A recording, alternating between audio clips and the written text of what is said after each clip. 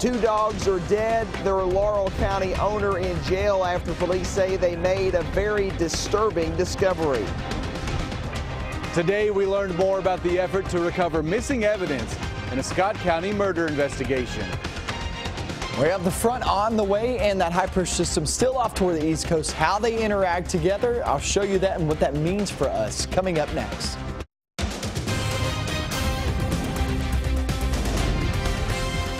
This is WKYT News at Noon. Good afternoon from WKYT News. I'm Bill Bryant. And I'm Andrea Walker. Barbara Bailey has the day off. A Southern Kentucky man is behind bars this midday after police say he was found using meth, exposing it to a child and his 2 dogs. And both of the dogs are now dead. The child is with Protective Services. WKYT's Phil Pendleton is tracking this disturbing story out of Laurel County. And that's our top story at noon. Phil? Started about 9:30 on Tuesday morning when police say they received a complaint of a couple of people fighting here on White Oak Road, which is west of London, just off of Kentucky Highway 80. But police say when they got here, they found a whole lot more than simply a fight. They say Benjamin Burdett had been using meth with pipes, chemicals, and other drug materials in close proximity of a 2-year-old child. What's more, they found 2 small dogs, one of them a terrier, appearing to be in distress. Both dogs later died. I went to the Cumberland Valley Animal Hospital where technicians and vets believe the animals were fed meth in a malicious way. I don't know how you get a dog to eat meth. I've not come in contact with it. I don't know if it tastes good to a dog. I have no clue how you would get a dog to ingest it unless you maybe stick it in a hot dog like anything else that you'd poison a dog with. Benjamin Burdett is facing charges of wanton endangerment in addition to cruelty to animals. What's more, police believe that he's also a sex offender. They charged him with 2 counts of failure to comply with the sex offender registry. In Laurel County, Phil Pendleton, WKYT. Phil, thank you. Burdett remains in jail this afternoon. He was scheduled to be arraigned this morning in Laurel District Court. Attorneys for a man accused of killing a former Scott County bus driver continue to argue that the charges against him should be dropped. Police say Nicholas Willinger beat Sue Jones to death at her home in Georgetown in 2010. But since then, some evidence has been lost in the case. WKYT's Victor Puente has the latest from the hearing. Victor? Today we learned more about the last time those files were seen and when state police realized they were missing. Former Kentucky State Police Detective Jason Lovins took the stand today and testified about the weeks following the retirement of Buck Brennan.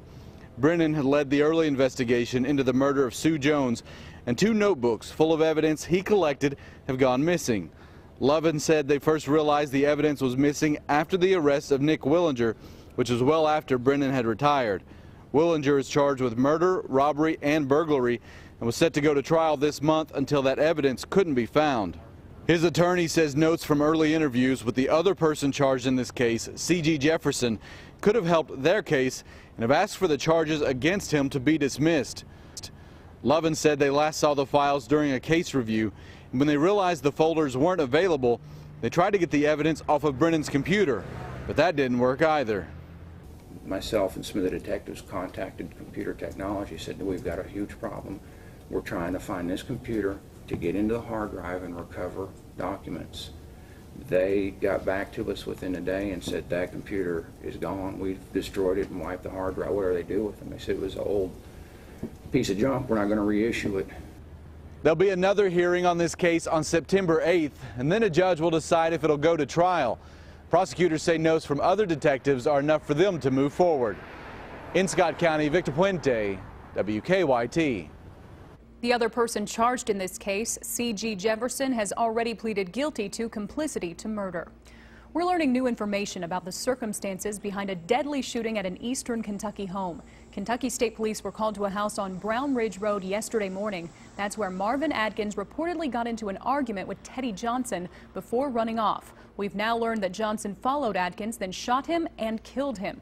Troopers say they found Adkins' body in a field across the road. Johnson is now charged with murder.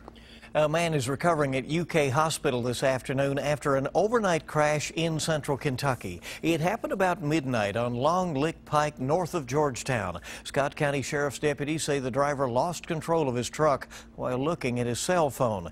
His truck flipped over a few times before landing in a creek bed. It is not clear right now whether the man was ejected from the truck.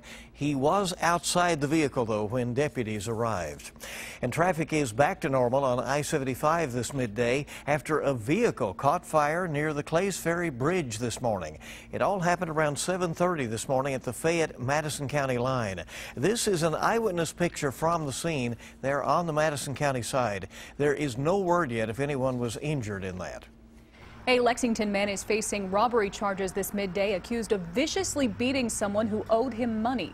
According to his arrest citation, Hayden Rogers repeatedly hit the victim in the head with a pipe wrench outside a hotel near New Circle and Richmond Road. A second suspect wanted in the case, Kevin Bentley, is still on the run this midday. Well, the pleasant temperatures of the last couple of days are gone, and it's back to the dog days of summer as the humidity returns. So how long can we expect this pattern to last? WKYT meteorologist Micah Harris is live in our First Alert Weather Center. Yeah, you know, that pattern's going to last for quite some time. I have in my 7-day forecast, not much change from today all the way into next week.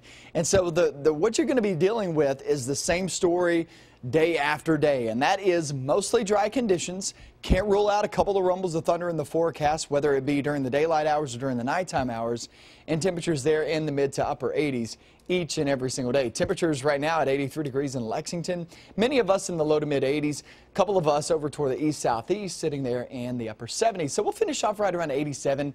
There is a late chance at a couple of rumbles in the forecast, and we're going to be going over that and also the next few days.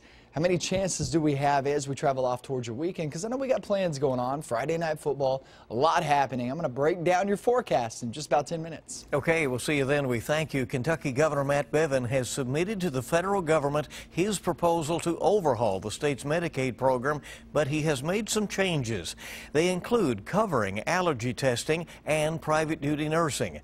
People who are in hospice care will not have to pay premiums or co-pays, and the elimination of automatic dental and vision benefits will be delayed for 3 months.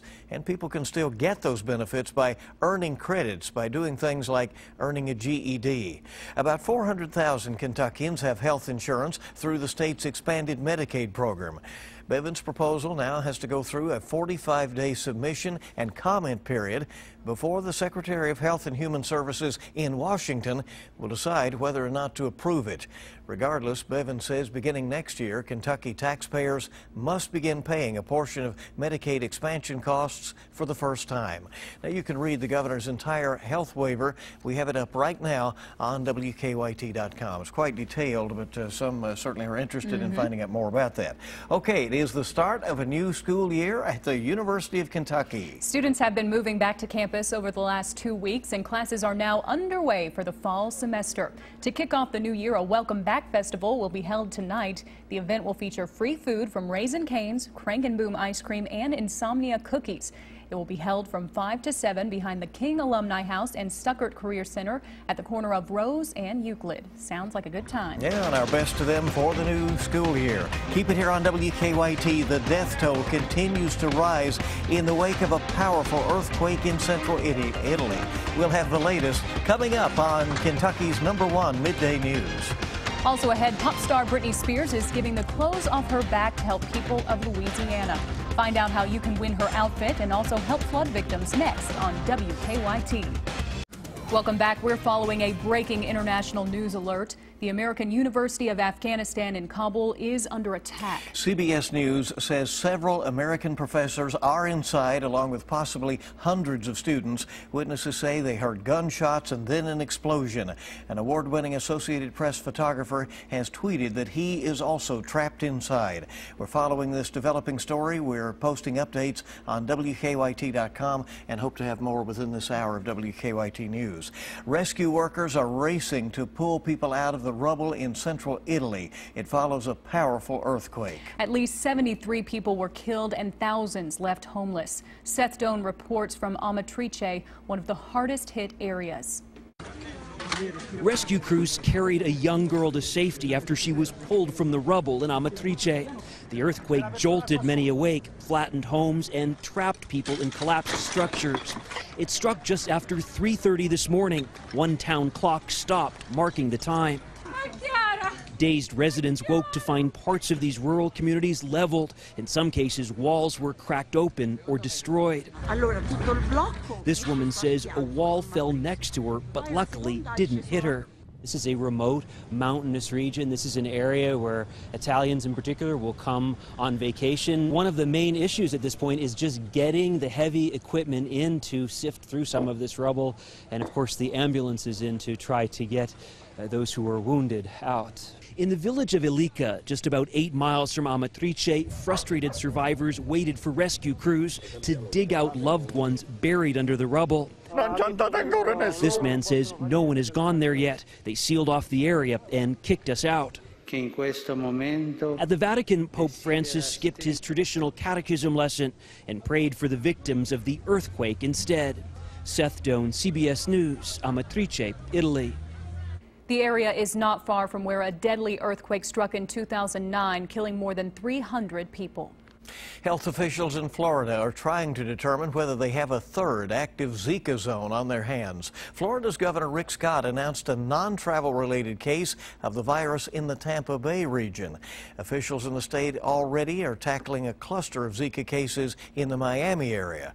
The state says there are 620 cases of the virus right now, 70 of which are among pregnant women. 42 of the total are non-travel related. Hillary Clinton's campaign furiously defending her today against a new AP report. It casts a shadow over her time at the State Department. The report claims more than half of non-government officials that Clinton met during her tenure donated money to her family's fundraising foundation. Her opponent, Donald Trump, says the Justice Department should appoint a special counsel to investigate her so-called pay-to-play politics.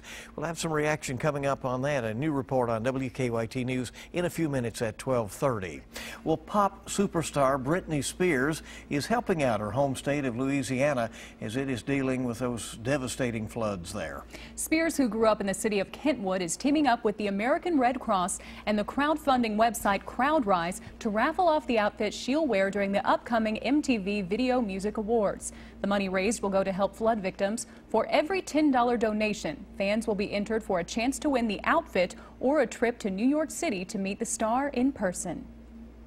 I'm Michelle Chamberlain. Coming up at 12:30, there have been dozens of car break-ins in Nicholasville in the last 3 weeks. And there were even more again last night. And police need your help. We'll have details coming up.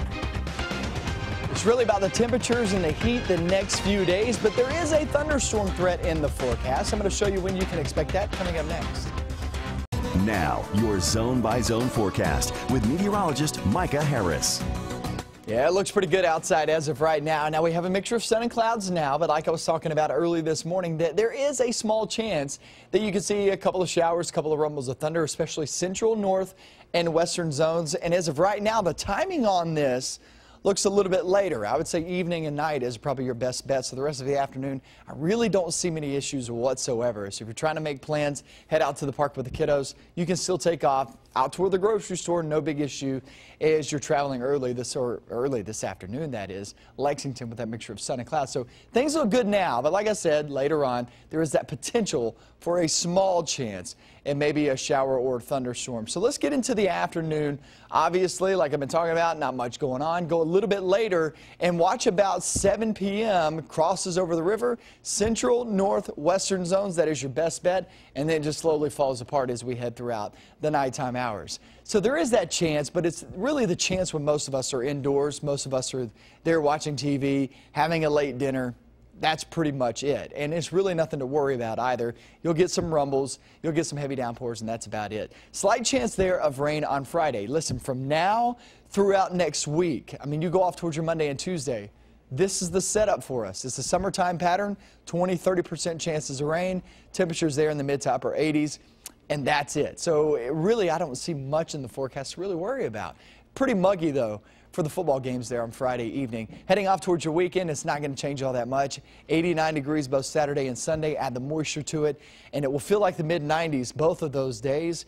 There is a slight chance, a small chance each day, but I would say Sunday is probably a better opportunity, still at 30% as opposed to 20% on Saturday. Steamy, muggy, most stay dry. Just can't rule out that afternoon shower or thunderstorm in the forecast. And the next 7 days are pretty easy to forecast. I mean, you can see that all the way through next week. 20–30% chances of rain with temperatures in the mid to upper 80s and some right there around 90 degrees. Now, this is just above average, so we're coming out of a pattern, a fall-like pattern, where we had a nice little shot of cool and drier air, but now we go back to that summer setup. But you got to remember, we're still roughly a month away from actual fall, so it's going to take some time to actually get this on out of here. But for the most part, I mean, it's not a bad forecast. It's not the best. The best has been the past 3 days. Right, we've already had the best. That. Been as good as it gets. You can't get used to anything That's for too exactly long. right. Yeah. So true. You got that right. And it shows you that on the 7 days. Right. It sure does. Yeah. All right, keep it here on WKYT. The Colonels are through with the heavy lifting, and now comes the polish. And a special honor for a Wildcat from right here in the Commonwealth. Dave Baker is next with sports. And we'll check stocks as we head to break this afternoon. The major market indicators off a bit.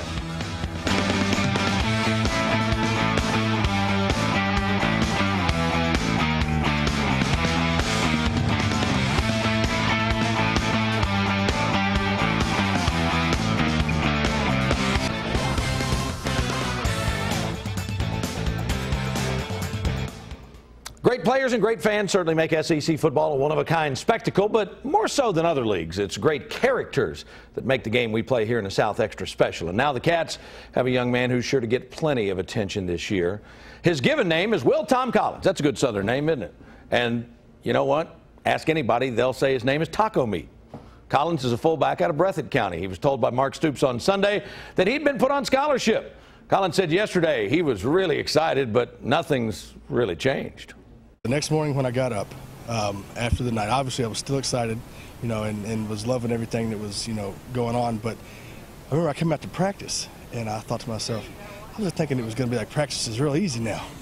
This is the exact same stuff I've been doing, you know. So from that standpoint, yeah, Coach Stoops, as you know, I've been a walk-on here for 3 years, and he always has taken great care of the walk-ons. I never felt really, outside of the fact that I wasn't getting money, I never felt really that I was any different than anybody else on the team. And down in Richmond, EKU football opens its season at Purdue on September 3rd. And like Kentucky, they're starting that juggling act now between school and game preparation.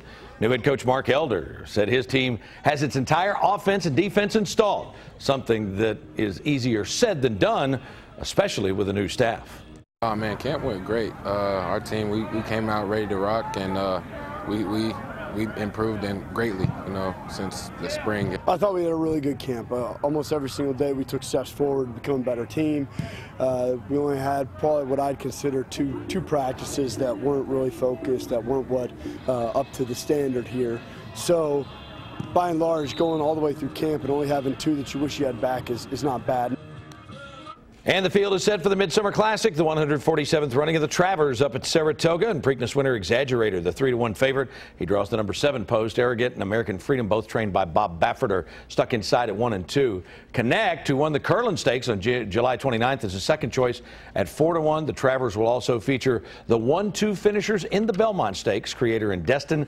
Destin at 10-1 has post 8. Creator 15-1 will break from post 12. It's the first full field for the Travers since 1977 as everybody tries to position themselves for the Breeders' Cup.